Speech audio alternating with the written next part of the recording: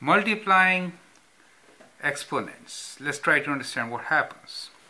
And this is also a kind of a law for exponents, which we are going to use widely. So what we are trying to do here is, we'll take two exponential expressions, like we can take 2 to the power of 3 times, let me use different ink here, and times, let's say, 2 to the power of 4. When we do this, then what do we get? Now 2 to the power of 3 means we got 2 times 2 times 2. I should have written this in this color.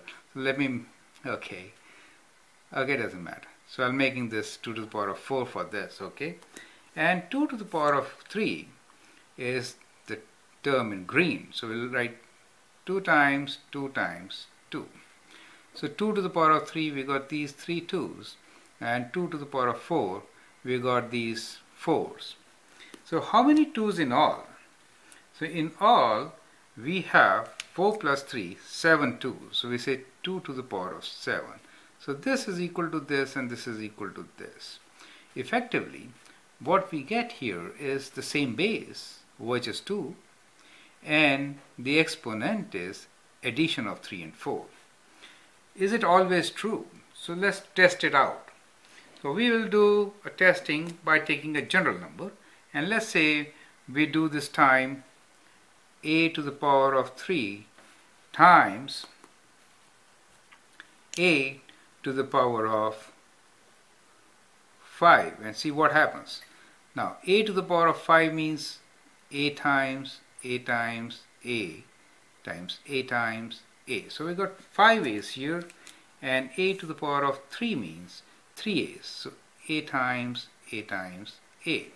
In all, how many a's do we have? We have 1, 2, 3, 4, 5, 6, 7, 8.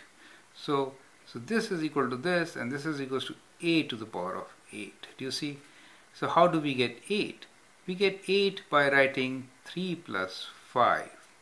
So in general, multiplying powers with same base is same. Do you see? A and a in this case, 2 and 2 in that case. Then what happens to the powers? Powers get added. Do you see that? So in general, what we can do is, we can write down our law here. And our law is very simple. It is, if we have a to the power of m, and if you multiply this with a to the power of n, then what do we get? We get a to the power of m plus n. Okay, that's what we get. Correct?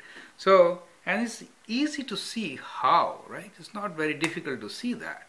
Now, we can take some more examples and see whether it works or not. Even if we have numbers like this, it's kind of complicated, but don't worry about it. Let's say the number is half, right? If we have half to the power of 3 times half to the power of 2, what do we get? We should get half to the power of 3 plus 2, which is half to the power of 5. Do you understand? So basically the powers get added and the base remains same. That is what it is. If we have, let us say, minus 1 to the power of 6 times minus 1 to the power of 5, then what should we expect? We should expect minus 1 to the power of 11, correct? And if we want to calculate, do you know what it is? If the power is odd, then minus will be negative, right? So effectively we get minus 1 in this case. Correct? Yes. Now, if we go the other way, for example, if I write 2 times 2 times 2 times 2 times 2, how can I represent it as a multiple of 2 bases? We can club it like this, right?